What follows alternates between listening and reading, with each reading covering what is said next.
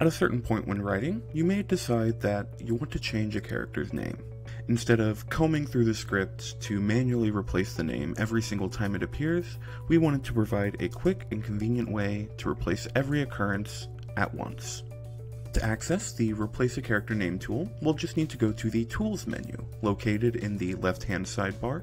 If you're in our simplified layout, you just need to click on the 3 horizontal lines, or the menu icon, and then go to Tools.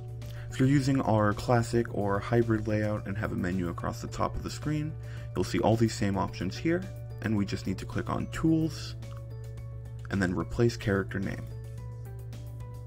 Once the window appears, you will see a drop-down menu that will have every single character who has a character line within the script.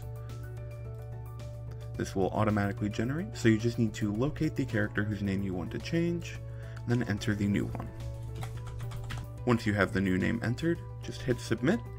Then it will not only be replaced in the character line, but also any occurrence in the script maintaining the same case sensitivity that it had before the change.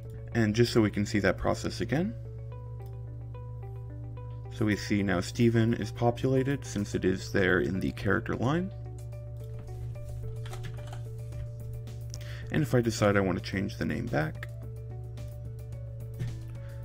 we see that it maintains all caps in the character line, standard capitalization in an action, but if it was all caps in the first occurrence of the name in an action line, it will maintain that as well.